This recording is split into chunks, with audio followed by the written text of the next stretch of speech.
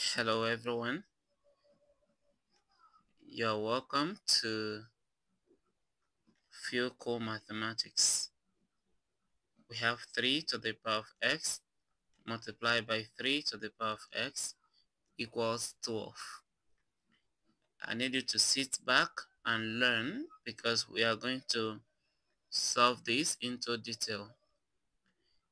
Now we have 3 to the power of x times 3 to the power of x, right? Okay, from the look of things, we should be able to know that no whole number will give us 12 here in place of x. But then let's solve it. We have the same base, pick one of them. We have x plus x. What should I do? Equate it to 12.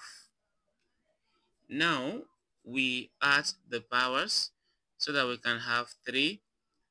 We have 3 to the power of 2x, which is equal to 12. At this point, we cannot express 12 to have 3 as the base, but we can decide to take the log of both sides. So we take log 3 to the power of 2x, which is equal to log 12. Okay? And then from here, what again do we do? The powers here can always go behind to multiply the whole thing. So we have 2x multiplied by log. We have 2x multiplied by log 3. So this is equal to log 12. Now what can I do from here? Divide both sides by log 3. Then divide this by log 3.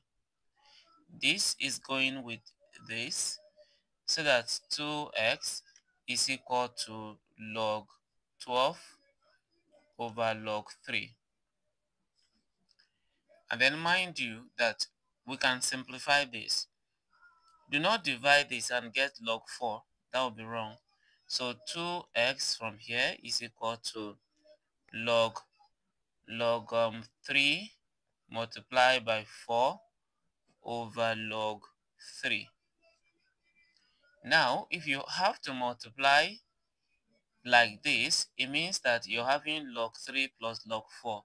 So we are having 2x that is equal to log 3 plus log 4. Okay, so what are we saying? We are saying that log 3 plus log 4 is equal to log 12. Now, what do? Let's split this. So we have 2x that is equal to log 3 over log 3 plus log 4 over log 3. Okay, so this is what we have.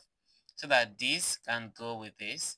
And now 2x is equal to 1 plus log 3.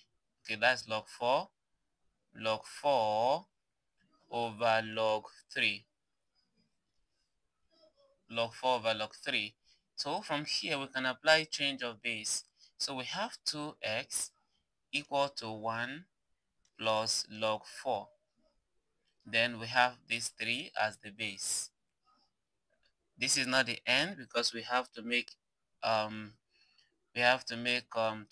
the subject, right? We have to make 2 to remove 2 from here so that we can make x the subject. Okay, so we divide this by 2 and then we divide the whole of this by 2. This will go with this, and then x is equal to 1 plus log 4 to base 3, everything over 2.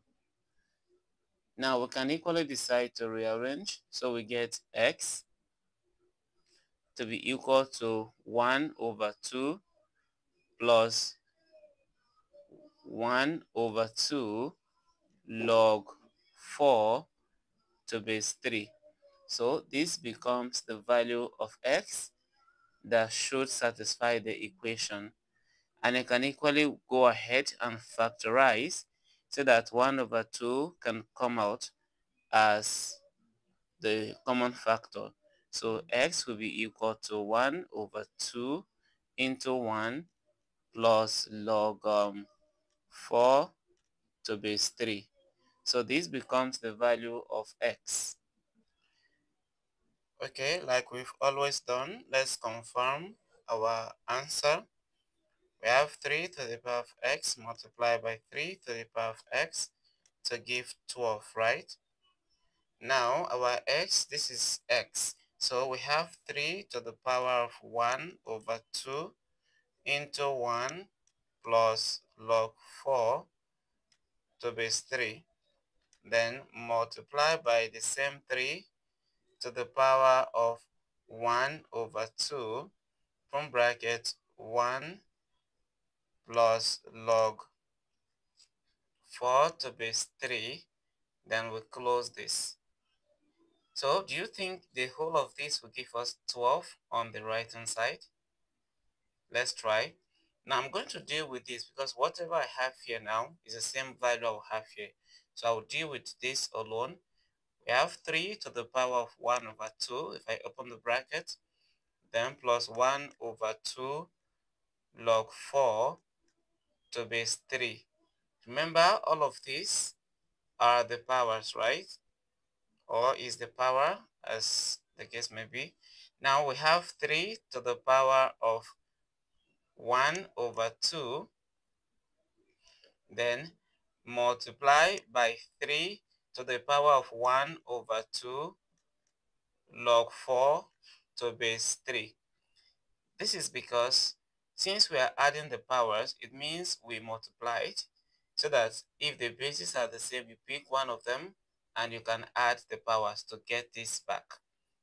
So from here we have 3 to the power of 1 over 2 multiplied by this right here, 1 over 2 here is the power of 4. So we have 3 to the power of log. Now, if you have 4 to the power of 1 over 2, it means that you're having square root of 4. Then we have base 3. Now, log to base 3 and this base can cancel. So we are having 3 to the power of 1 over 2 multiplied by square root of 4. So that at the end of the day, we are having square root of 3 multiplied by square root of 4, and that will give us square root of 12. But mind you, this is just for this value. So I'm going to get this and it will give me the same value. So this means we're having square root of 12 multiplied by square root of 12. Since both of them is 3 to power x times 3 to power x, the same value. And then this will give us square root of 144. And square root of 144 is 12. And then it is the same 12 that we had on the right hand side of the equation.